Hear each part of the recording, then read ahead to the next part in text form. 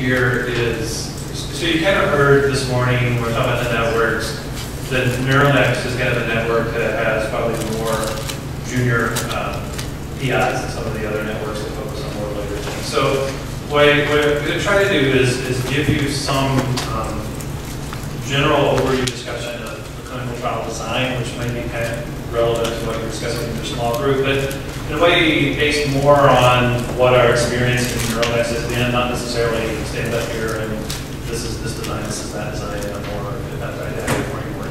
To kind of set the foundation, let me kind of throw out, this is your statistics 101 for this morning, just to make everyone happy, especially the clinicians that love talking about statistics in the setting. But the one big thing that I think kind of drives this whole discussion, and based on not just my experience with NeuroNEXT, but others, is there's a concept that you'll hear a lot when you talk about clinical trial equipoise, right? Where kind of unethical to launch a trial if it doesn't have equipoise, where there's a reasonable amount of uncertainty as to whether the treatment is better or worse, right? That's how you justify the randomness of putting somebody to disease control, treatment control, and so forth. That being said, when you get into the nitty-gritty of design, never is a strong word. I would almost say never, but I'll stick with seldom have I ever worked with an investigator that was getting ready to design a trial or ready to launch a trial that wasn't pretty much convinced that what they were studying worked, right? I mean, that's why they're willing to invest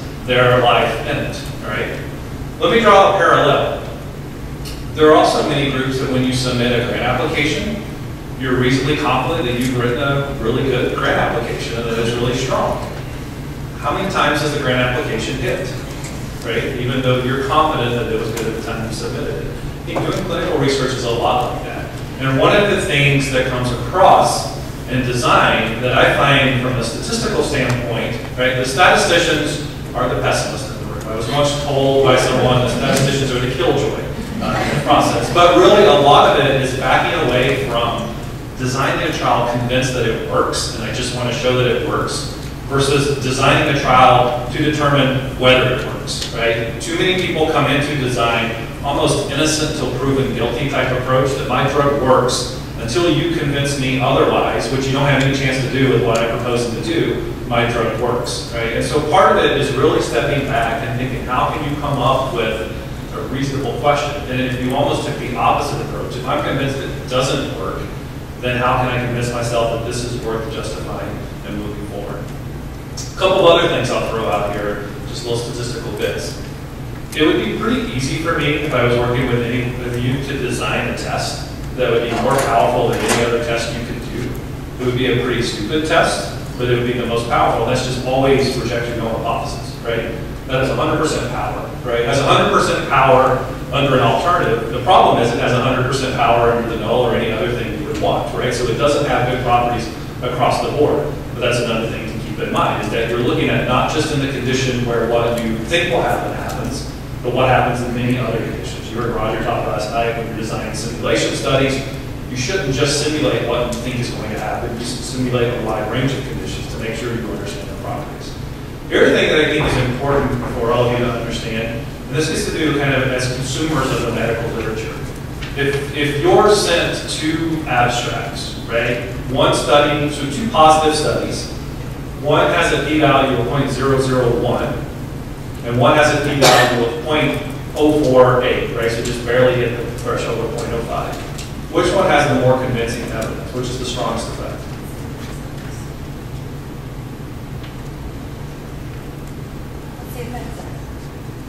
That's a good response, right? You don't know. But you would be amazed at the number of times people interpret a smaller p-value as more convincing of evidence. You have to know not just the effect size, what was the size of the study, right? And you could get a p-value of 0.001 in a study with 10,000 people, maybe much less convincing than a p-value of 0.1, right? It doesn't meet the threshold of 0.05 in a study with only 25 subjects. So it's important to recognize the whole concept of what you're trying to do.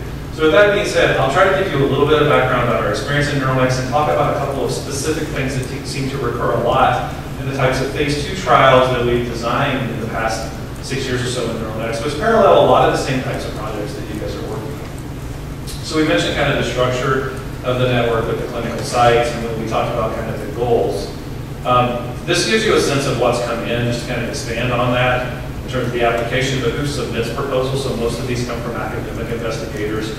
We have had, so NeuroNEXT has 3 components: academic investigators, there's a small business mechanism, and there's an industry mechanism.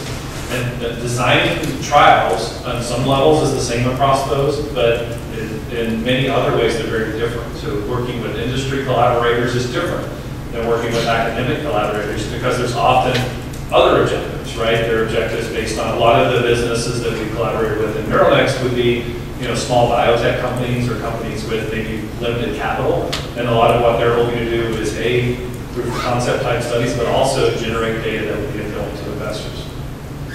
So the majority target adult conditions, there was a question earlier about pediatric. About 1 out of 4 proposals that come into networks to NeuroNEXT is pediatric. You can see the grant submissions, so there's been 25 initial submissions, 13 resubmissions. This also came up, I think, in the discussion about timelines, but in terms of the time from submission to initial grant submissions, about 8 to 10 months, right? So that 6-month window that we talked about in the panel is pretty comparable for about what you would expect coming in. In terms of the time from submission to resubmission is a little longer, because you have to wait for review, get the summary statement and revise and so forth. When we look at the summary statement for the studies that have been submitted but not funded, a couple of things that kind of stood out. The scientific rationale or significance is probably the biggest one, especially, NeuroNEXT kind of came about this time with this renewed emphasis on rigor in terms of clinical research applications, and so that comes across a lot. And those are kind of, no matter how well you design the study, if it doesn't have good rationale or significance, that's going to be a problem. Other things that come up though would be the dosing, PKPD. So this gets to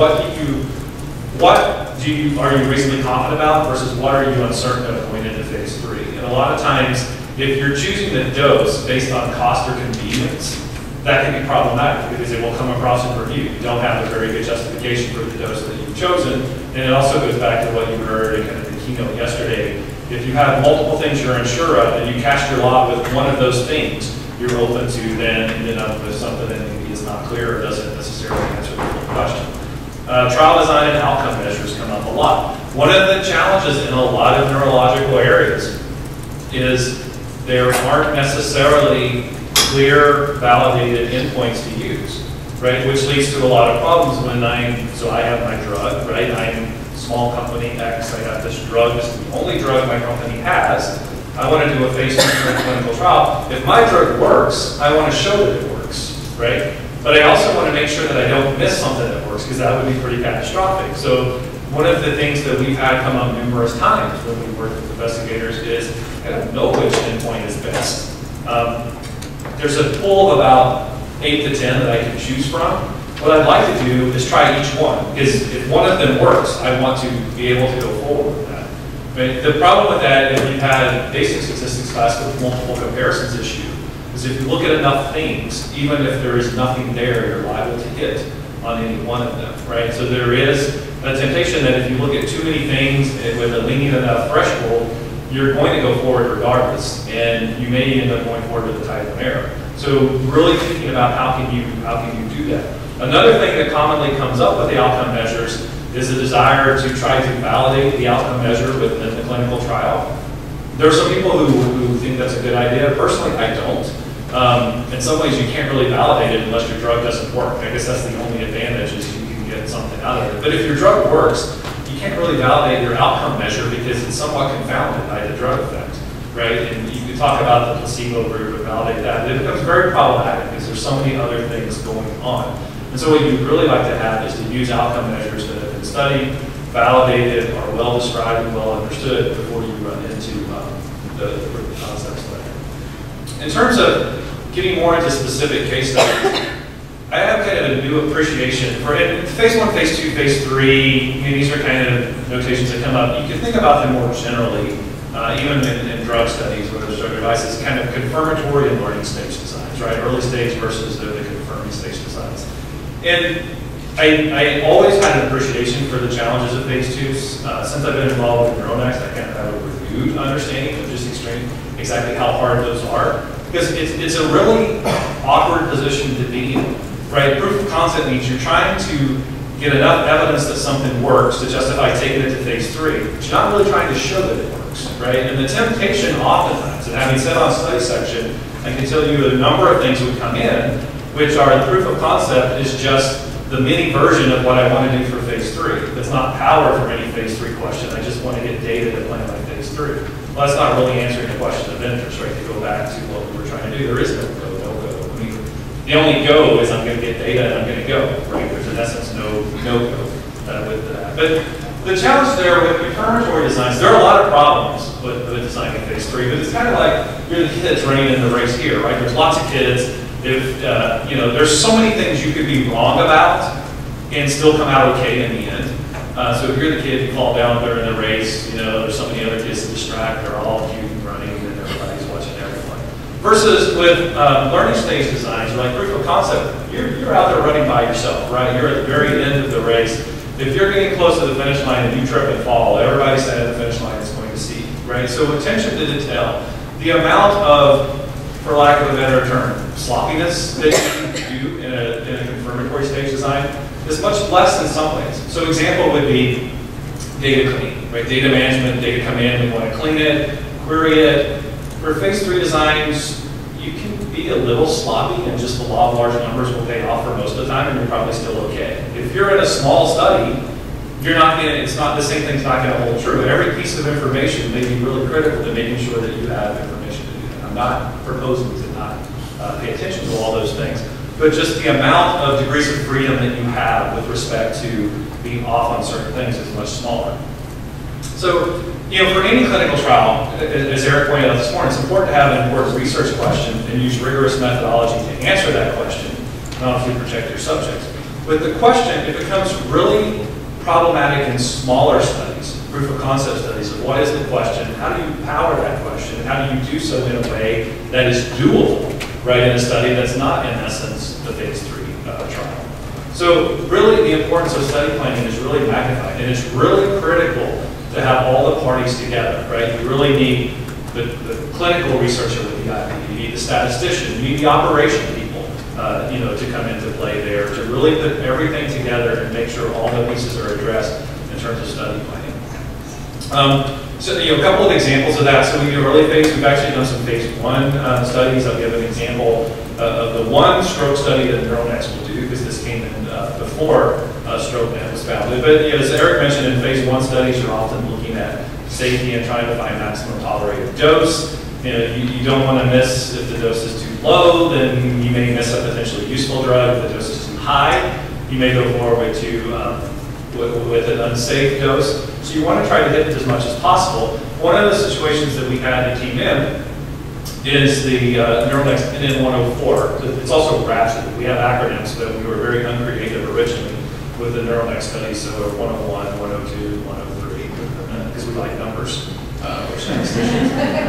But so Pavlide and Cedars-Sinai is the PI, and this is a partnership with the company CC Biotech, who has a drug called 3K3APC, and is doing a maximum tolerated dose study, but there's also some preliminary animal data that suggests that this drug could lower the risk of bleeding, which would be an important thing to know. So that's kind of an important secondary endpoint, which gets into this. The goal of this is not just to find maximum tolerated dose, it's to generate data that would help to A, appeal to investors, and B, provide data to move this to the next level. So it had kind of a nuance in that very few MTD type studies, there are some, but it's not common to have like a placebo group. So this involved placebo randomization in addition to your standard approach.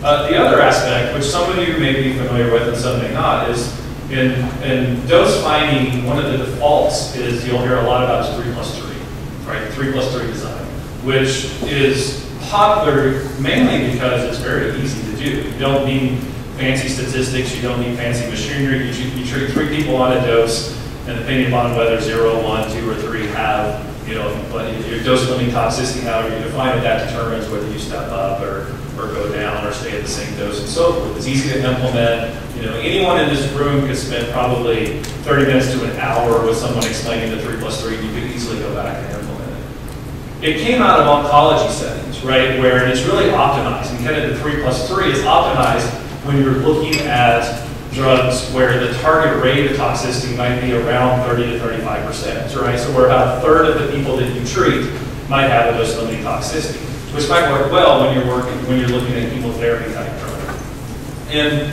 neurological settings like this, where the dose-limiting toxicity might be a major bleed, you're not going to be willing to accept that high a risk of the drug. You're probably looking at more of a threshold around 10%. And it's pretty easy to show that if you apply a 3+3 algorithm with something where you're really wanting to minimize looking at doses with 10% or risk or higher, you have a really high chance of overshooting, of going forward with too high of a dose. If you think about it, if you treat 3 people, the probability of seeing one dose-limiting toxicity, if the true rate is 10%, is actually pretty small, right? So you're going to incorrectly think you have safe doses when it's more the property if you're looking for an acceptable range that's below what the 3+3 was optimized. Now, the challenge that I've always had when that comes up in neurological settings is the 3+3 is easy to understand. The other type of approaches that might be recommended there would be more of adaptive dose-finding type methods. The continual reassessment method is one, there are others. Those are Bayesian approaches where you start off with some estimate, and as the data come in, you refit a curve each time, and you use this model to determine which dose you would have. Now, the advantages of that is it typically does a better job of A, estimating the dose range, and B, it uses all of the data as it comes in.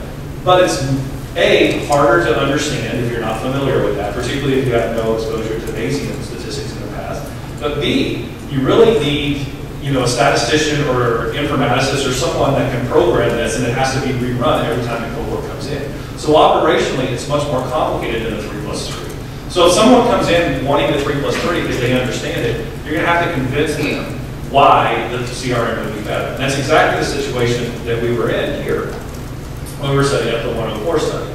So because of the placebo group, we needed randomization. They wanted to, this was a large phase 1 study because they wanted to get some sense of whether this bleeding risk could be lowered. And so we ended up going with 22 cohorts, so 88 groups with randomizing a 3-to-1 within each group with 4 dose levels under consideration. We actually then, to convince them, had a series of phone calls, explained all of these type of things.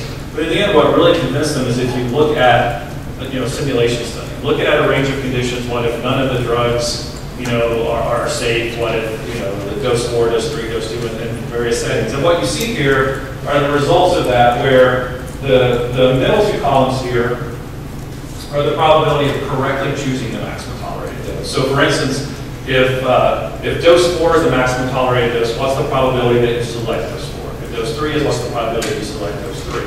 But as important, the latter 2 columns are the probability of overshooting, right? So what's the probability that you would declare a dose higher than the one that is the maximum tolerated dose to be the one that you would select at the end of the study based on that? And you can see that really, except for at the highest dose, where the CRM does a little best in terms of choosing the best, then the problem is if it's anything but that, then you have a much higher probability of overshooting, right? The reason the 3+3 does better at the highest dose is because it's almost always going to go to the highest dose, right? Because you're looking for 10%, remember, that's an unlikely event. So if the highest dose is your maximum tolerated dose, you're fine with the 3+3. If there's any other one, you're going to probably go to the highest dose, whether or not it is the truest dose. So showing that really enabled us to convince the investigator team that this was worth pursuing and was much better suited for what they wanted to do.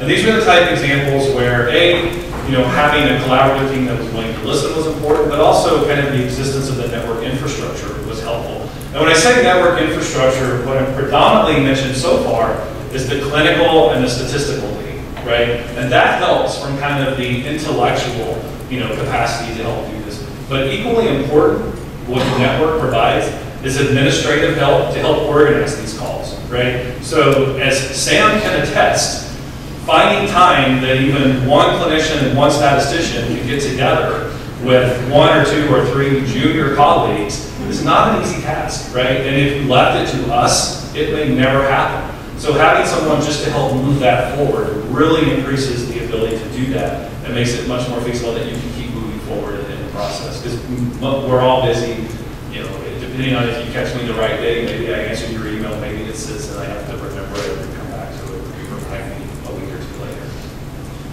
So that's phase 1. Phase 2, which many of you may also be in, these are the proof of concept type studies, where kind of the goal was to further characterize the safety profile and provide assessment of efficacy. I'm going to step off a minute and go on my soapbox. One of the things that I really don't like when someone comes in and says, what's one of your objectives of your trial? I want to show that my drug is safe. Right? I bet I'm told that once a week. You can't do that. Right? You could never design a trial to show the drug is safe. It's the black swan hypothesis, right? If I tell you all swans are white, you could easily disprove that hypothesis by bringing me a black swan. But if you haven't produced a black swan by the end of the day, I still haven't proved that all swans are white. You have to go and get every swan in the world, right, to prove that. It's the same thing. You can easily prove that a drug is not safe by showing that it has adverse risk, but failing to show that it has risk doesn't show that it's safe. We often don't know the full safety profile of drugs even once they're approved. That's why we have post-marketing surveillance. So, avoid having an objective in your trial to show the drug is safe. What you can do is maybe rule out certain levels of risk, but that's really all you can do in a trial. Now, all my soapbox. So, a couple of things that are common things that come up in phase 2. Some of these I've alluded to. Avoiding early phase designs that look simply to be an underpowered phase 3 study. From my experience, I can tell you that nothing is probably the kiss of death more for clinical trial application than this. If you really want to anger a study section with a clinical trialist, do this. And the amount of vitriol in the room is somewhat scary. They don't like this. The other part of this that's dangerous is also, even if you're trying to use the trial to estimate data, the treatment effects that you get in pilot studies are often overestimates of the true effect, right? Because if you do a pilot study and the pilot study is not exciting, you're not going to go forward. You're only going to go forward if the pilot study was exciting. So there's somewhat some inherent bias that just by randomness, if you get a higher effect than lower effect, you go forward. So it's somewhat biased in terms of the positive side. So you may, if you use those effects, you may not have the power that you think because you're over optimistic in what you're looking at. And in general, I would argue not to use data to estimate your effect size. As much as possible, use clinical relevance to come up with your effect size, right? What would you need to show to change practice? Not what do I need to power it to show what Joe X showed in their prior study.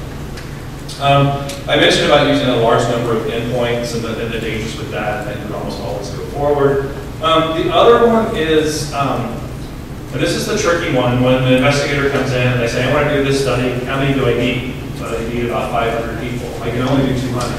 What can I do, right? And so at that point, it becomes somewhat tricky, right? Maybe you can do what I would call sample size justification, right? What size effect can you show with that sample size? If you could make the case that that's meaningful, maybe that would fly. The challenge comes when you can't really power for one, but you may say, we want to look at this, and if there's a positive trend, we will go forward. The problem with this is trends are somewhat subjective, right? And that someone who is convinced something works can look at a plot and become convinced that it shows promising trends that would justify moving it forward. Somebody who's convinced it does not can look at the exact same data and see nothing, right? And so it almost, without kind of some level of rigor to justify making the decision, your own biases or what you think going in are probably going to drive the decisions that you have at the end. And as much as possible, you'd like to avoid that. The other thing that is unfortunately true, and this is kind of like the publication bias issue, which you're familiar with. Positive studies are more likely to be published than negative studies, but it's also true in research. Positive early phase studies are likely to generate more excitement than negative early phase studies. The same type of bias for publication carries forward in terms of clinical research. The reason we're doing the phase 2 proof of concept is because we like something we saw in an earlier phase design. And we're probably going to get more excited. We're probably going to make a bigger deal about that than maybe we should based on the evidence. That's somewhat human nature, but it's something to keep in mind that what we think we know in an early phase is probably stronger than what we actually know at that point. Like there's more uncertainty than what we think, or maybe our level of excitement is not justified. Where that becomes really problematic is your patient populations, your patient advocacy populations, right? If there's a quote positive phase 2 study, there's a lot of excitement. And this is even more so now, I think, in the age of social media where, patients and groups are more connected than they were 10, 15 years ago. There's a lot of excitement, and a lot of, I think, kind of lay groups have trouble recognizing what it means for a positive phase 2 versus a positive phase 3 and interpret them the same. So everyone gets excited about this promising new finding. The phase 3 trial is running, in a few years, if that fails, then they're crushed, particularly if it's a disease area where there are no other treatments, right? And it's important, I think, to recognize what's, not just what do we know, but what's the strength of the evidence that we know, right? How sure are we that this works? Because if there's a disease where there is no treatment, and this is very much in the news and discussions of FDA today, even with the history that Eric talked about, now we're in kind of this renewed discussion of should, the standards for FDA be relaxed somewhat, and how if you know that a drug is safe, what level of efficacy do you need to show? If it's a rare disease, what level of efficacy would that change things? So a lot of this is very much in play in terms of discussions that are going on today that are relevant in terms of what do we know, how sure are we that it works, how sure are we about the risk, and in general, what's the risk-benefit profile. A couple of things that we found useful in NeuroNEXT. So there is what we call surrogate endpoint design, which is what would be ideal for phase 2 studies, where if you had a biomarker or a surrogate endpoint, where you could do a phase 2 study on an endpoint that was very predictive of maybe a longer range clinical endpoint. That's a good way to screen things. The problem with that is in a lot of areas we don't have good biomarkers. That's obviously an area of research trying to develop and validate better biomarkers. But we have had one example of that, the NINDS-CTMC study, or SPRINT MS. This was an MS study looking at an intervention in multiple sclerosis. And this is basically an imaging study, right? So it's using MRI and imaged brain atrophy as the endpoint, which is thought to be a surrogate marker for the clinical endpoints that you would observe over a longer period of time. So the goal of the primary objective of the study is to determine whether the drug as an intervention can slow the rate of brain atrophy in these participants. There's other secondary clinical endpoints that the study is collecting to also get preliminary data in terms of looking for, benefits, or if the study is positive in terms of atrophy, how would you design it moving forward in terms of looking for clinical effects, which would be the next step in this group. Another design that is popping up more and more in the neurology research, and we talked a little bit about this on the webinar, that it has a futility design or a non-superiority design, where the idea is that kind of flip the typical null and alternative hypothesis, where your null hypothesis is that the intervention works at least to the effect of what you would determine to be a clinically meaningful effect in phase 3, and your alternative is that it does not work that well. So if we reject the null, we would declare it's futile to study this further. If you don't reject the null, you haven't proven that the drug works. It would just provide justification for moving forward. It's a very effective design. I think it suffers somewhat if someone's not familiar with it, and then it has a really awful name that no one wants to design a trial to show that their drug or intervention is futile. So in some ways, it's unfortunate the name that we have. But once you get past that, I think really understanding it's better than doing an underpowered design, and it gives a way to have some level of rigor in situations where there might be a lot of uncertainty to determine whether it's worthwhile moving forward. It has high negative predictive values because of how it's set up. So if you declare futility in a futility design, it's likely that the drug doesn't work. But because you're not proving the null hypothesis, if you fail to show futility, you can't conclude that the drug works, right? That would have to be followed up in a larger confirmatory study. We have an example again there in 103. This is a myasthenia gravis study with, again, an intervention. And this is, I think, a really good example of what Merritt was mentioning this morning, where Richard Nowak, the PI here, had never led a multi-site clinical trial before. So he was a junior investigator who came into the network very, very green, was eager to learn and work with us, and is now, he's been through, through the trenches and has established effective member both of the executive committee and leading the trial. So I think it's a great example of a junior PI who was able to learn a lot coming through the network. He came in, and one of the challenges that they had was, so this was looking at rituximab as a prednisone-sparing agent in MG, where the theory was if you put someone on rituximab, you could get them off of high doses of prednisone. And they had done a single center study at Yale that showed that about 80% of the subjects that they treated were able to get reduction in their prednisone dose over, I think it was a 1-year treatment period. They were able to reduce their prednisone dose by about 75%. So really dramatically decreasing the amount of prednisone that these patients had to be on, over a long period of time. The objective here was to try to then replicate that in a multi-site trial. The myasthenia gravis is notoriously difficult to recruit. It was going to be a very hard sell to do a phase 3 trial. And so we needed some kind of way to do a proof of concept. But really there wasn't clear ways to do that without kind of using the same type of endpoint here that you would do if you did the phase 3. So a futility design seemed appropriate there. Of course, the investigators weren't familiar with that. Richard was a junior guy, had never heard of it. So a lot of the types of discussions that we had to go about in designing it was similar to what I mentioned in the previous studies, which is explaining what is a futility design, how would it be helpful here, how would it benefit. And so here, what we ended up setting up is if you suppose a 30% increase in favorable response rates is clinically meaningful. So that means if you were designing a phase 3 trial, you would assume some rate of favorable response just by chance in the placebo group, right? What percentage of the placebo group would have their prednisone doses reduced by 75%? And assume that you needed to show a 30% increase from that, right? So in other words, if 40% of the placebo group is expected to respond, you would need to have 70% or more of the treated group respond in order to have success. That would be clinically meaningful. So the null was that you would see at least that 30% increase versus an alternative that you would not. And what we were able to do then to really help clarify that with Richard, with the sample size that we had, was showing how this would work, right?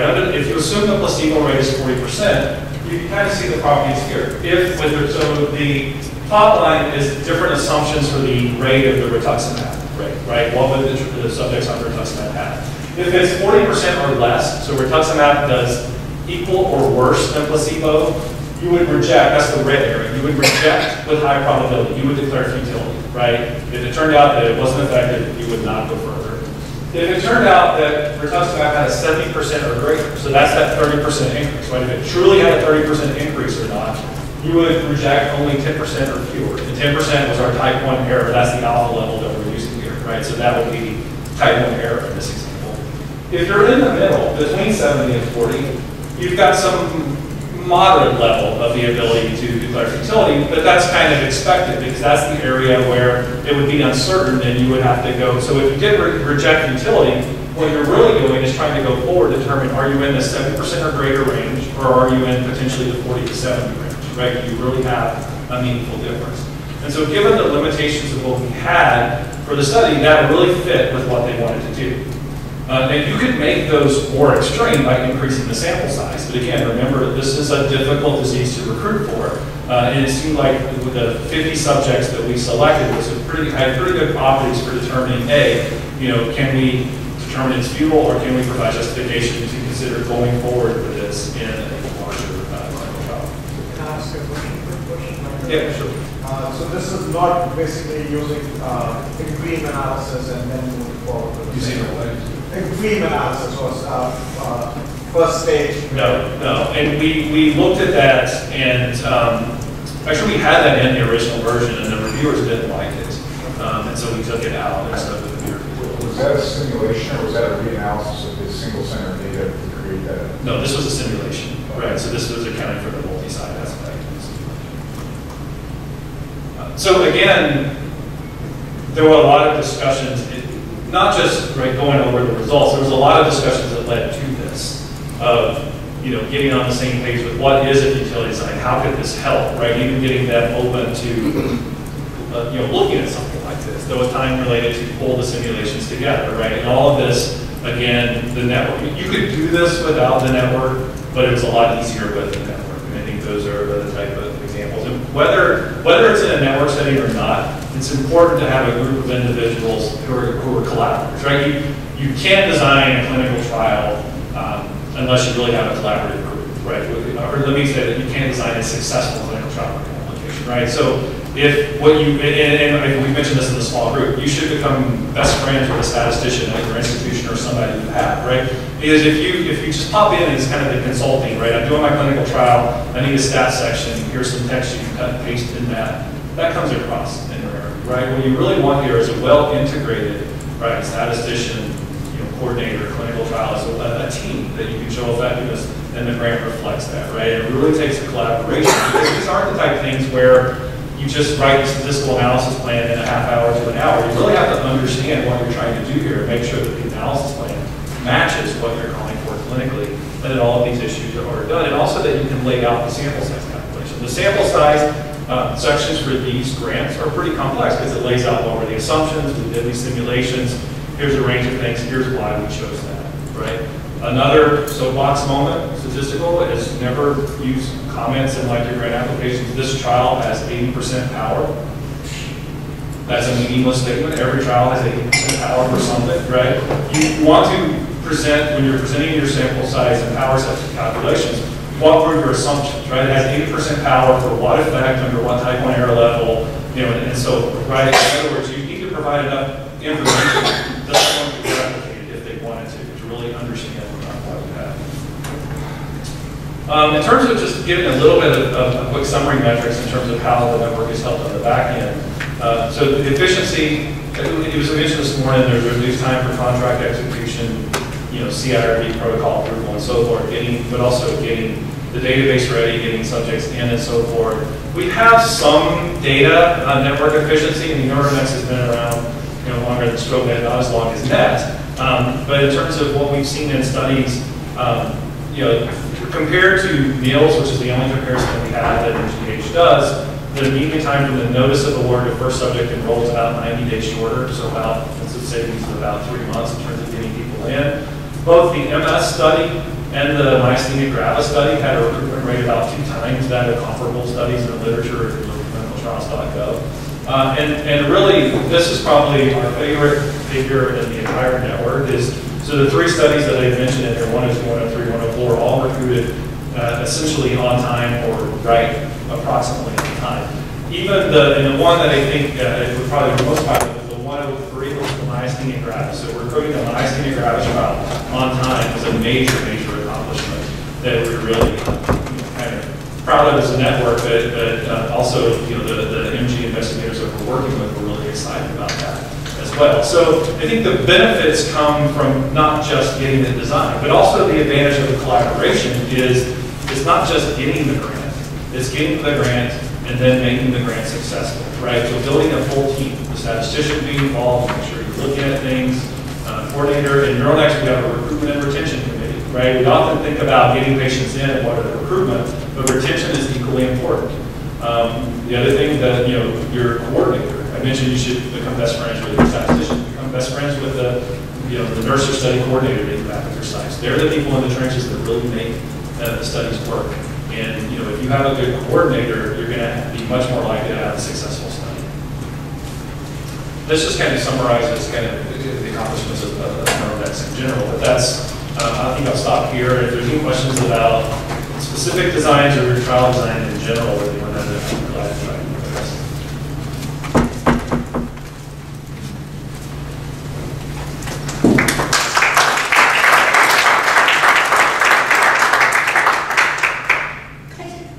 I just want to ask, what does the specific aim look like for a futility trial? I mean, how is it different? How do you make that clear in the aims?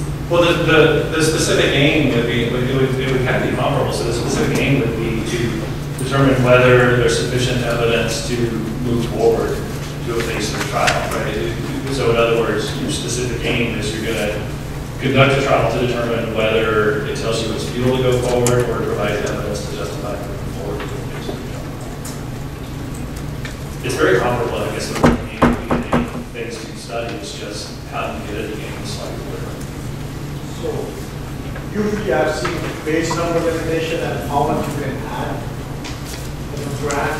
So explaining these complicated designs in a grant gets very challenging. Yeah, I mean, again, there's an art form to doing this. This is sort of grantsmanship. I mean, you know, a good statistician can get the stuff they need in there. What I would say from the clinical aspect is don't shortchange the statistician. You know, I would argue in a clinical trial 12-page grant, you should probably allocate at least 2 to 3 pages, if not more, to the statistical aspects, right? And there are many times where you're given half a page to do this. And I think you really want to make sure that you can. I mean, one of the common things that I see a lot, this is somewhat you know, subjective on my part, it seems like I think we all tend to focus on what we're most comfortable with and minimize what we're less comfortable with. So a lot of clinical trial applications in this 12-phase implementation probably go a little, so you want to go into the background and significance, but probably go way too deep into details of preliminary studies that probably aren't necessarily relevant to the background and significance, and shortchange other areas like the statistics, the sample size, assumptions that are equally important. So, I mean, part of it is making sure you cover all the areas equally well. And I think, again, working with the statistician in a collaborative manner is important. So you have some if you read it, and I review grants like this, if you read it where you're reading along and then here's this other section that is clearly just cut and pasted because it doesn't look anything or have any feel like the rest of the grant, and then you go back, you start to question, how well does this team work together? And, part of, for better or for worse, I think part of reviewing a clinical trial application because of the cost and complexity is judging both the science as what is written, but the ability of the team to pull it off. And if it comes across as, here's a horror story. I was once involved with a situation where it became clear in the review that the statistician and the PI had never met each other. That's not good. You're trying to get multiple millions of dollars for the trial.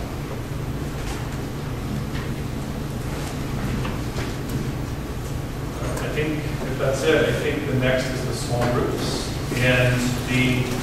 Yes, so everybody, please look on page 3 for your